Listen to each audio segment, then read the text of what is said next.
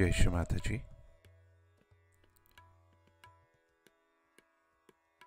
Let us all collectively bow down to Shri Mataji, raise our Mother Kundalini and put Bandhan.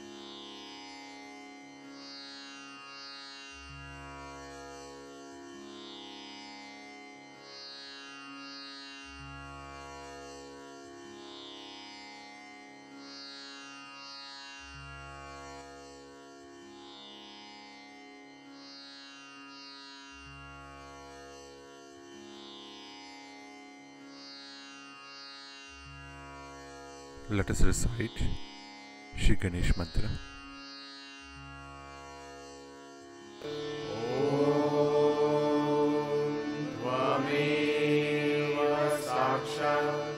Shri Ganesha Sakshat Shri Adi Shakti Mataji Shri Nirmala Deve Namo Namah.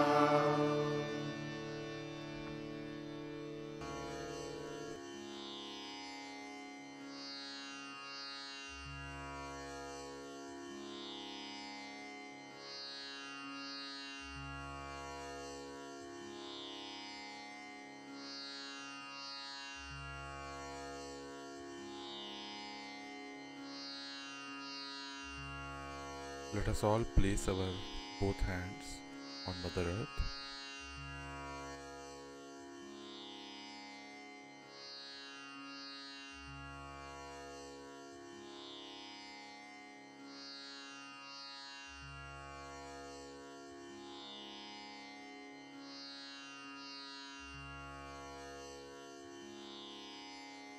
Shri Mataji.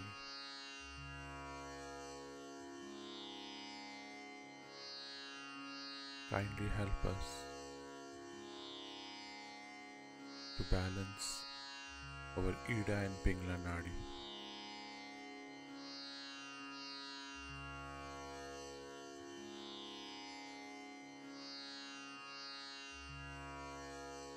Shri Mataji.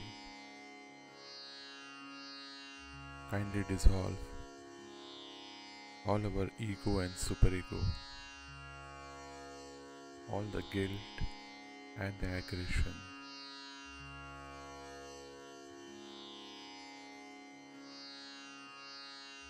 and bring us into complete balance.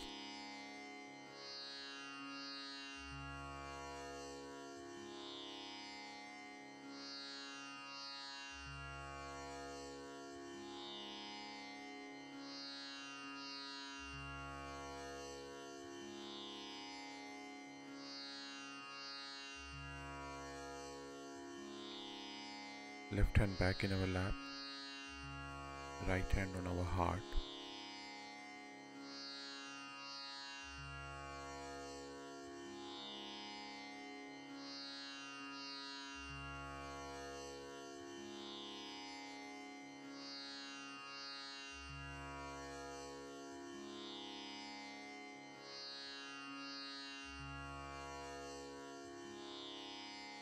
Shri Mataji, kindly help us establish faith in our hearts towards Sahaja Yoga and towards Adi Shakti.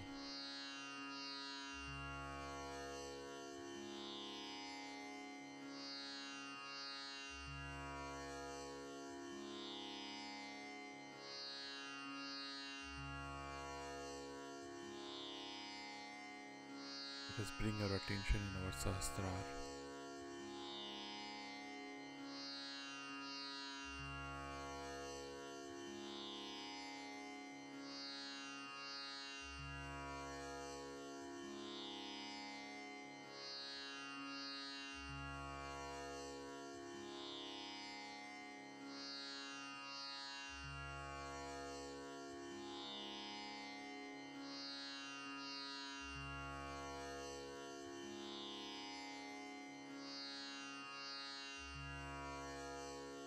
Let us place our right hand on our Sahasrara.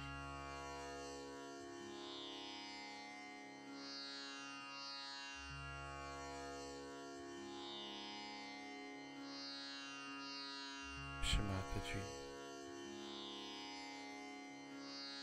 kindly bring us all into complete thoughtlessness.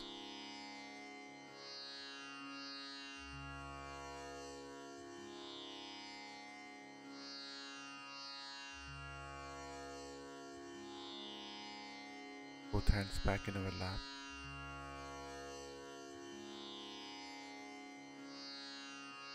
And let us listen to Shri Mataji's speech in this state of meditation.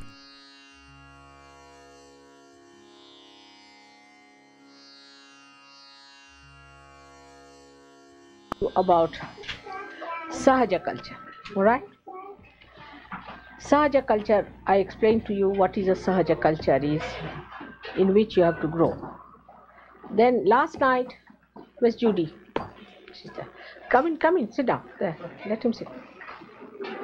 Then last night, I talked to you about ego. That how ego manifests itself and how it is difficult to get out of the ego. It's easy to get out of the conditioning superegos, but very difficult to get out of ego, because ego aggresses others, doesn't trouble you at all, and you enjoy that aggression. See, now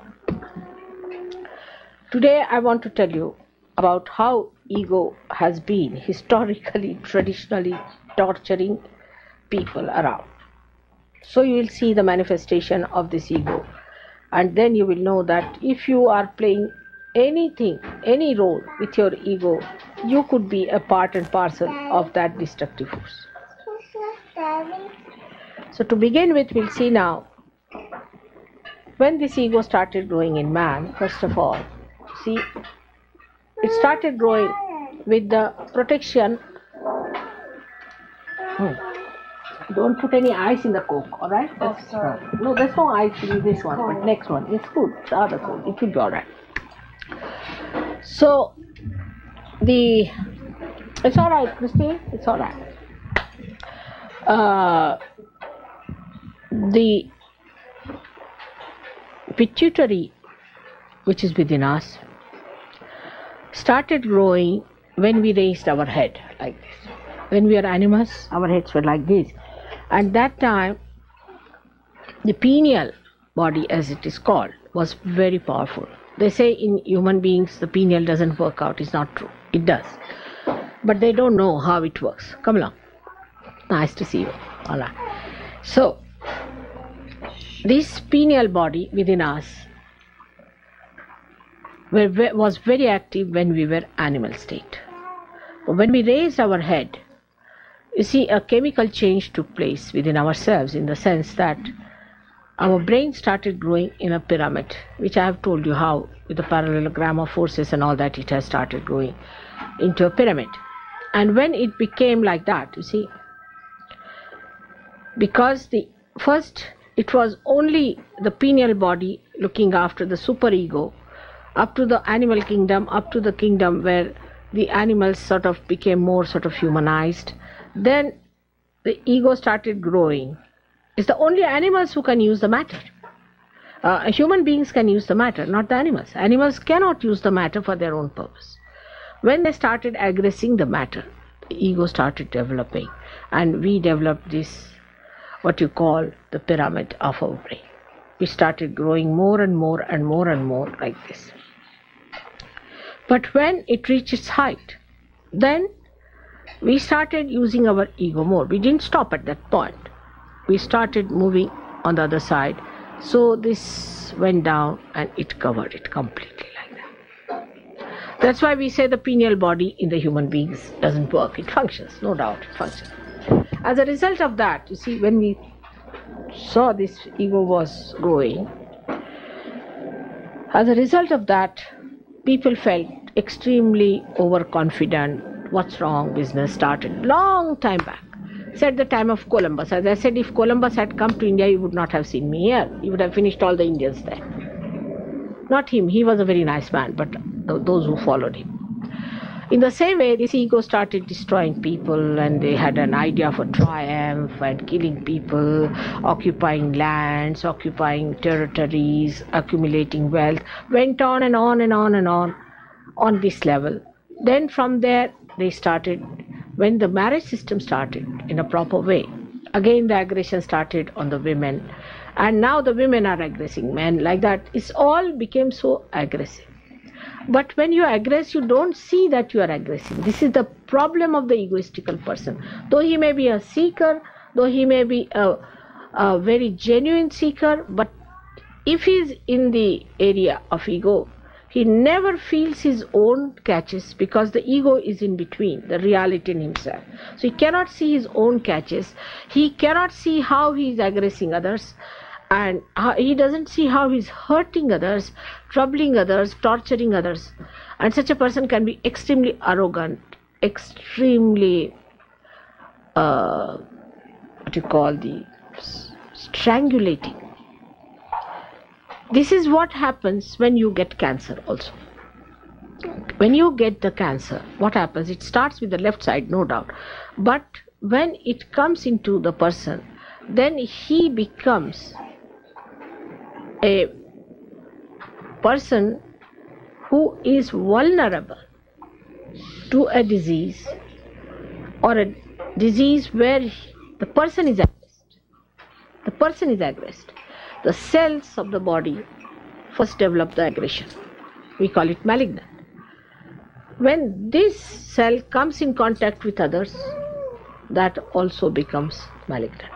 So that's how the malignancy spreads. And when it spreads, what happens? That supposing in the nose there are some cells which become malignant.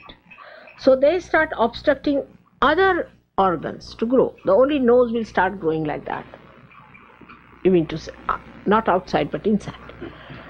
So they aggress. You see, the aggression starts, and they lose complete control with the whole, because there is no coordination with the whole. They don't see that the whole has to grow together, and not only the nose and not only the eyes, isn't it? And this breaking from the collectivity is the first sign when you find a Sahajogi behaves in a funny way, that if he is breaking from the collectivity, then he is nothing but an egoist. No doubt about it. By any argument, by anything. But a person who is a superego fellow will stick on to the collectivity. Will try to be very close to the ashram, will be very close to us, very much here, around it. Even if you said we don't want to, it will be there. Why? Because it realizes that it is aggressed, and also it realizes that it can be sly. So when a left-sided person enters into an ashram, that person would be very nice, quiet, sweet, everything. But the entities, the bhoots in him, will aggress the people slyly. They'll torture you. But those people can be cured very easily because they are troubled and tortured themselves. But those who are egoistical will be very difficult for them to get out of. That's why I've been talking about ego yesterday and today. Now you can see all aggression, the manifestation. What's wrong? Say now, I was talking about the chemicals. Now how did you discover these chemicals? It is through your ego, through your science. Now if the science is not related to God or to the whole, then you go like that. And then you can produce hydrogen bombs, you can produce these horrible chemicals, like it's what you call the foolhardiness. You enter into every area, every place, and achieve the power over that. But then you don't know what that is capable of. Supposing now you make computers. Supposing. Tomorrow these computers will eat you off. I must tell you now there's a new disease I have discovered in people, that their conscious mind overpowers them. There was a fellow who was like this, very egoistical. He didn't believe in God also. He's an Indian and he met with an accident. His wife is a doctor, she's a friend of mine, she brought him to me. In my presence he got up and walked off nicely, everything. But on his own, whenever he wanted consciously to do it, he couldn't even raise his leg. Can you imagine? So with these egoistical people, now a new disease is coming that consciously they cannot do anything. They cannot do anything. This will come. I'm promising you now. Or I'm warning you now. As I warned the people who were going left-sided, that you will have a horrible disease, and this is the new disease for all the egoists, that consciously they won't be able to move, they'll be mute, sitting there only, their ego will take over. It's a very dangerous era when you are born, you must know. This is the time you are precariously placed. Either you get to God or you go to hell. There's nothing in between. So a new disease will come very soon. There's no insanity in it. Nothing, you will be quite alert, but you can't move your hands. Your whole nervous system refuses to work. That's going to come. Very soon it will manifest. You have seen that egoistical people have been going on like Hitler and all that, and they have destroyed the world, and they have done so much harm to our value system. In subtle way we say that all this manifestation of 25 years of all this horrible hell they have created for us is because of the wars. Because of the wars. But these wars and things, even if you avoid, by some chance you avoid it, still if ego is there, it will manifest itself. If you avoid it outside, it will manifest inside, and then you will find that you can't just move. You can't blink, you can't sleep, you can't move your hands. Even now people can't sleep, many. And I don't want Sahaj Yogis to suffer from that horrible disease. And Western people are more liable to that kind of thing. The Sahaj Yogis who are trying to get out of the collectivity, who are asserting their ego under the name of bhoots or whatever it is, should understand that it is 99% it is ego within us. And that ego has to be faced. Oh, I have an ego, I feel guilty. Then all right, you put it back here, all your ego. That's not the way. That's not the way you will do it. Today you are very active, working very hard, doing this. Tomorrow you'll find you will be just immobilized. You can't move. And persons don't care in this country, as it is even for people who are all right. But you'll become like old people who cannot move, who see everything, know everything, who are conscious. At a very young age this will happen. The slightest accident, with slightest disturbance, you will just trigger off to that area where you will be absolutely like a mute person sitting. You can't move your finger, you can't hold anything. You will not be in a coma. Coma happens to people who take pills and things to go to the left, like drugs and things which take you to the left. But those who are right-sided, you will not be in coma. That's one thing. It's a curse. You will see everything, you'll be alert, you'll be knowing everything, but you can't even turn your head. Take it from me. That's coming very soon. You may be talking, you may not be talking. It can go to that level. Slowly, slowly you will find your body will be immobilized. People don't understand what dangers ego can have. It's not now the aggression outside so much, because it goes into left Vishuddhi, and this left Vishuddhi will create this horrible disease.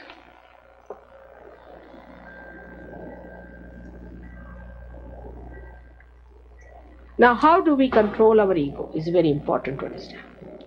First of all, you must write your names and beat yourself with shoes for 108 times to begin with. Secondly, discipline yourself. By disciplining, get up in the morning, do your meditation with right hand towards the photograph, left hand this way. Not to use light at all, not to use sun. Don't go to the sun at all. Sun is to be avoided. Keep to the moon. Read the books which describes the Mahakalis or the left side Shaktis. Don't read the books like Avadhuta's book. You should never read it because you think you are an Avadhuta. You see, he said, I am omnipresent, I am this thing. The person starts feeling, I am this. I was reading the book of Avadhuta. That's for Pujya. Oh, I said, this book, this shows what's gone wrong with our incarnations. What's gone wrong with our incarnations is they never knew human beings at all, what level they are. You come and tell them, I am formless and form, I am this and that. So what?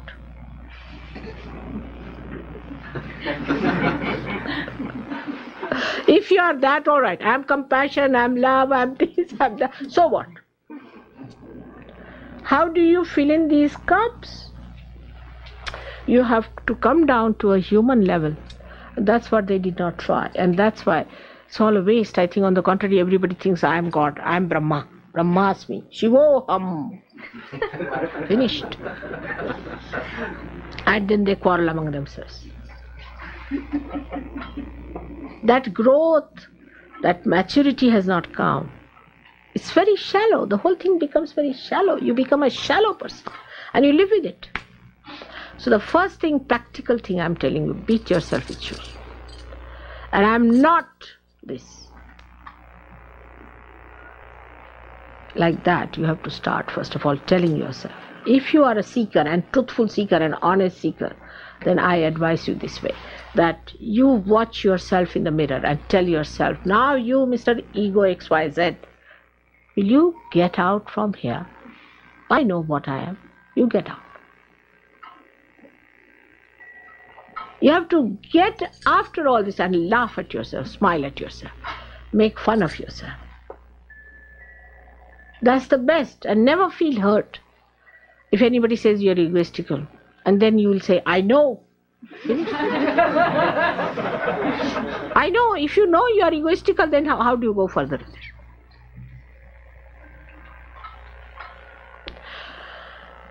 Now, ego manifests in so many ways. Through your eyes, through your ears, through your mouth, through your nose, everywhere. Because you go against God, that is, you go against collectivity, because you go against Sri Krishna, against your Vishuddhi Chakra. That's first thing it manifests. Nowadays nobody beats people like this. You see, we have become subtler in our ego manifestation. We use this part, not hands. It can be that you show temper through your eyes, or it can be you flirt with your eyes. You become adulterous. That's why Christ has said, don't become adulterous. So now it's nice that the AIDS can work out through the tears. It's good. Used to kiss people, all right. Now kiss. Nobody will kiss now. You used all your Vishuddhi Chakra so far to express all filth. Now the filth is pouring out. So, in the second stage, when we understand that it's through the Vishuddhi, that is this America, we express ourselves, our ego. So what should we do? First of all, stop talking. Hear the way people talk. I mean, you see, you have to just start opening your mouth like this, and like that you go on. and the other is talking. You tell them something, they just come on you with all the knowledge, they have known everything A to Z, and you don't know where you are. How do you stop talking? I've told you a practical thing. I'll get you betel nuts, which I'll vibrate, put it in the mouth. And you take it out when you have to talk, otherwise keep it there. That's Sri Ganesha. Don't take it out. Stop talking. If you stop talking, your hypocrisy will go away. But through our face, we are hypocritical. Everything works out through Vishuddhi. Now see, a person who is extremely aggressive, you see, can also act to be very, very sweet, you see. If they have to exploit you or make money out of you, they can act. Acting. The whole acting comes through this Vishuddhi. Then you act. You are a very gentle person. You are very good, but you are not. You are aggressive. So, for that, you have to know that talking less will reduce 50% of your hypocrisy and acting. 50%. Now 50% still left. Now what to do with the 50%? 50% is a thing where we have to know what other chakras are responsible for ego manifestation. One is the Hamsa, is very important. Hamsa is. We use when we want to show our temper. Indifference. Then a person thinks, oh God, what have I done to this person? That's how we show our temper. All the time like this. That's Hamsa. And that's why we have to use what we call the simple thing called ghee or something oilish. For ears, for nose, for eyes the kajal, and for this portion also you have to put some ghee in hot water or milk and take it so that you soothe down your nerves and you soothe down your Vishuddhi and also you soothe down the, to call in a general way, is the peritoneum, but is the lining. As we soothe down our fingers and hands when they are dried, we have to soothe. Rub ghee here, oil there, in the head. Now the modern style is not to put oil in the head. You will become balded gentleman. Of course, you can still act like Yul Brynner, but he died of cancer. His sister is our disciple. And you will develop funny hairstyles, everything. And now this modern fashion has started, don't put any oil. I don't know from where it has come. The children also, they say don't put any oil in the ears. This is doctors, they want to create patients. Don't listen to them. Before going traveling or anywhere, put oil in your ears, into your noses, not the oil but ghee, and control your peritoneum through your Hamsa chakra. It's very important. This is the chakra which really helps you very much to sit down. Now in Sanskrit and also in many colloquial language, ghee is called as Neha. And Sneha is love. Neha also is love. So you have to oil it down. So the frictions are less. We know in nature, when we have to reduce the friction, we put oil. Like we have to say launch a ship. Because I have launched, I know what it is. They had to put grease on the thing and you just touch the ship and the ship moves so smoothly onto the sea. Beautifully it moves. In India they put bananas because banana is very easily available, so they put bananas, you see, on that.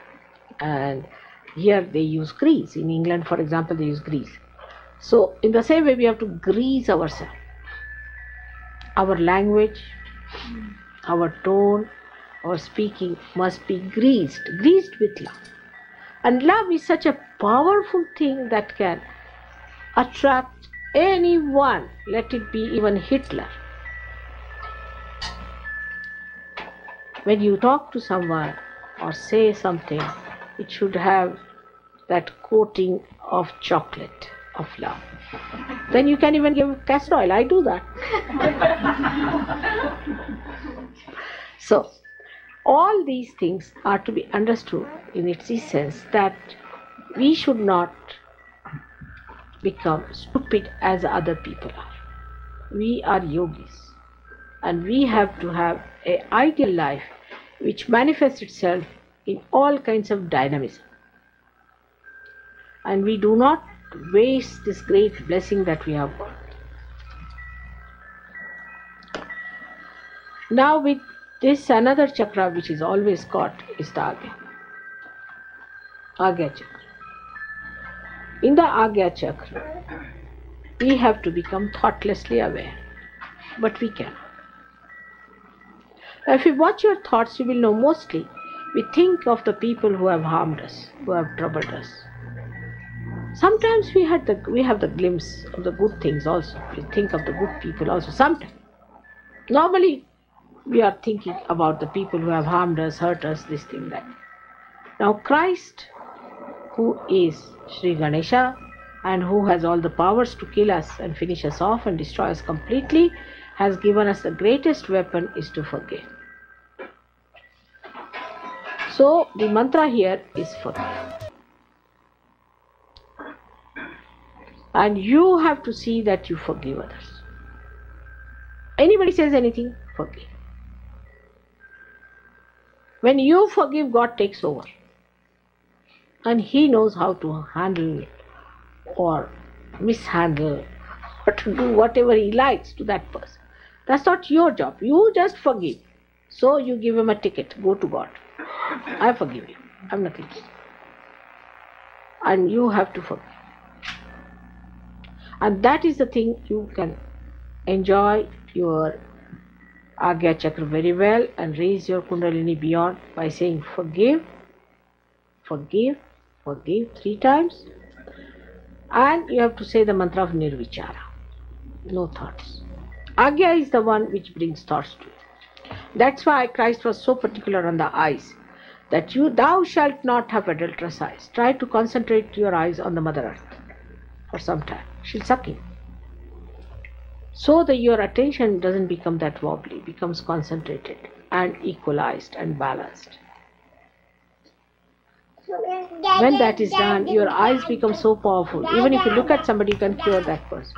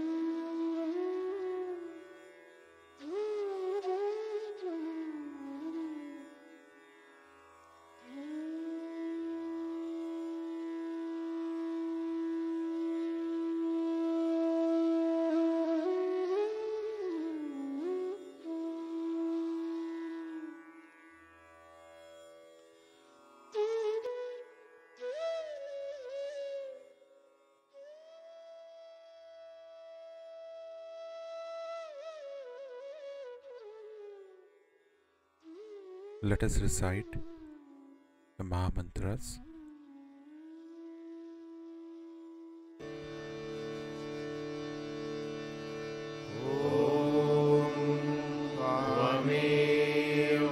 साक्षात् श्री महालक्ष्मी महासरस्वती महाकाली त्रिगुणात्मिका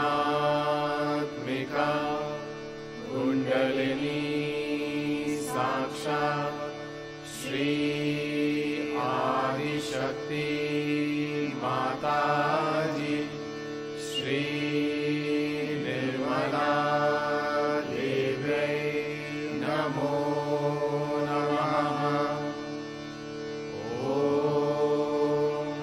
त्वमेव साक्षात् श्री कल्की साक्षात् श्री आदिशक्ति माताजी श्री निर्मला देव्यै नमो नमः। ॐ त्वमेव साक्षात् श्री कल्की साक्षात् श्री सहस्रार स्वामिनी मोक्षप्रदायिनी माताजी श्री निर्मला देव्यै नमो नमः।